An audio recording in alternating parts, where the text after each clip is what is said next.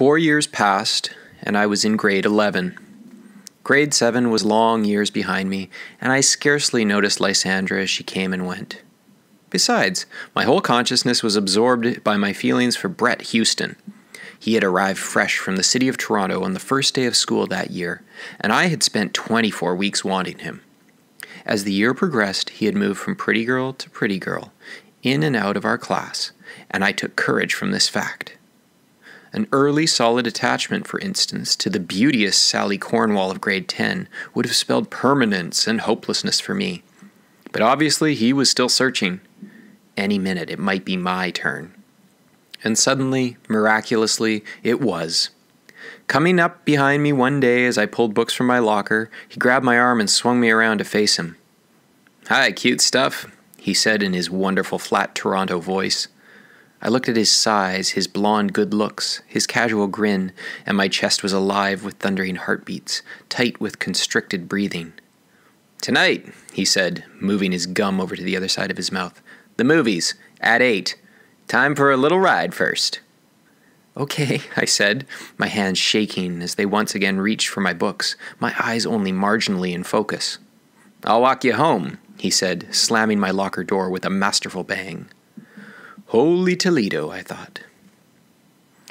As the weeks went by, as March moved into April and then into May, I marveled that this beautiful person was in my possession. Gone were the months of moving from girl to girl. We were going steady. It had lasted 7 whole weeks. I waited on him, packed picnic lunches, wrote essays for him, massaged his shoulders after baseball practice, watched sports programs on TV all Saturday afternoon, mended his socks, walked his dog. Even I could see that I looked different, my skin aglow, my eyes eager, my smile at the ready. I adored him. I watched his coming and his going with undisguised worship. I had a part-time job at a local variety store, and on the night of the spring dance I had to work the evening shift. I told Brett I'd meet him at the school after the store closed at 9 o'clock. He had to get there early to attach the balloons to the ceiling. When I entered the darkened gymnasium by the side door, I almost bumped into him. Him and Lysandra. They were facing one another, standing sideways to me. She had cut her hair in low bangs, and the rest of it hung almost to her waist, black as night. She had on large hoop earrings and a low-cut black peasant blouse. There was a lot of chest to see, and her chest was a good one. That's all I remember about what she was wearing. I was too busy taking note of the way she was running a slender finger up and down his forearm, saying, "Come on, Brett, let's just dance a little bit while you're waiting. No point in just standing around. She won't mind." As they came together to dance a slow number, I watched that same finger move slowly up his spine and then come to rest on the back of his neck.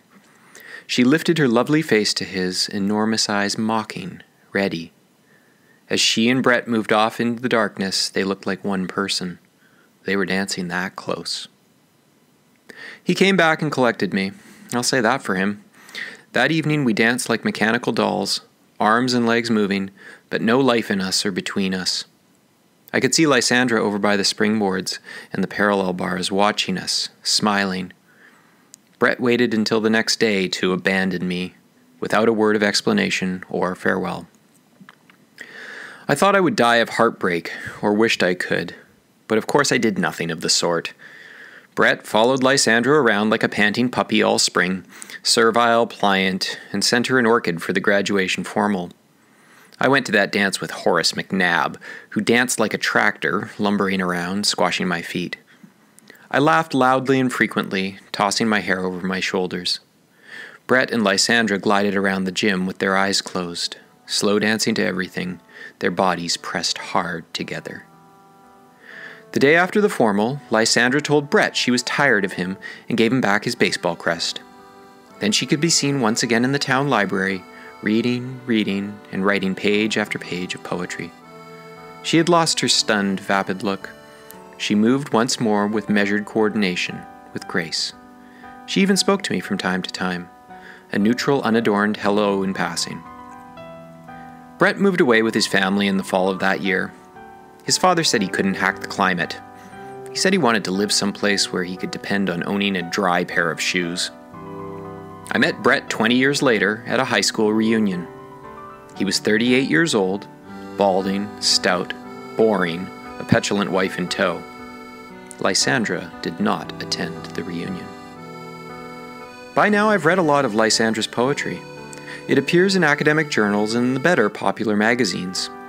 She has published 7 volumes and has won 2 national awards. She often turns up on the literary pages of newspapers, and I'm as likely to see her name in the Globe and Mail as in the Halifax Mail Star. The CBC loves to interview her. I don't understand many of her poems. They seem to be speaking a language that I never learned, and are plugged into a source of power that is a puzzle to me. But I can tell you this. Her poetry contains such bitterness that the mind reels as it reads, dizzy from such savage images, such black revelations. The words claw out from the pages like so many birds of prey, and all of them seem to be moving in my direction.